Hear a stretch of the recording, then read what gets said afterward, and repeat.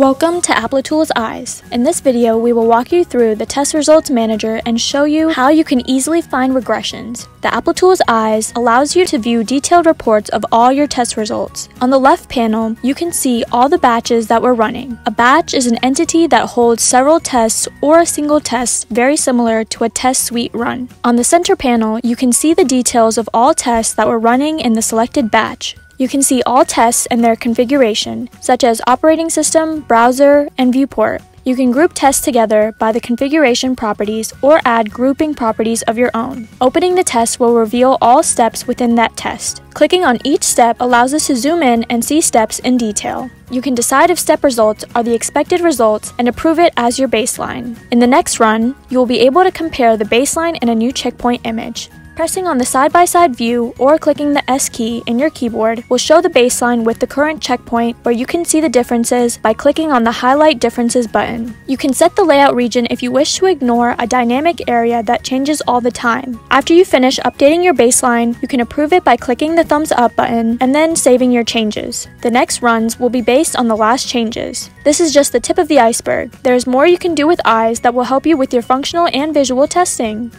Check out our Learning Center, which is the Getting Started panel, to get more information about eyes.